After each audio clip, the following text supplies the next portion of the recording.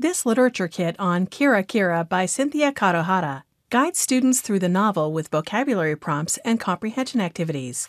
55 pages chocked full of a variety of scaffolding strategies incorporated in our Before You Read worksheets for each chapter section, along with vocabulary prompts to prepare your students for the reading, with rubrics, teacher guide, and author biography. Imagine the challenges faced by a Japanese-American family moving from Iowa to Georgia in the 1950s.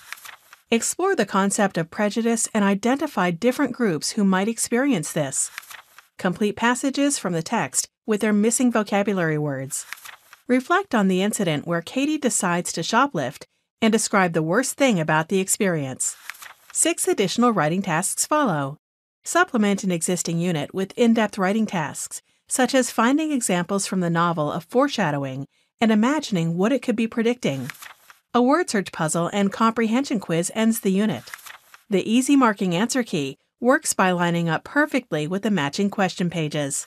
3 color posters, which are graphic organizers, completes the resource. List the events comprising an incident in the novel in the order that it happened in a flowchart. Visit our website to see more novel study guides just like it.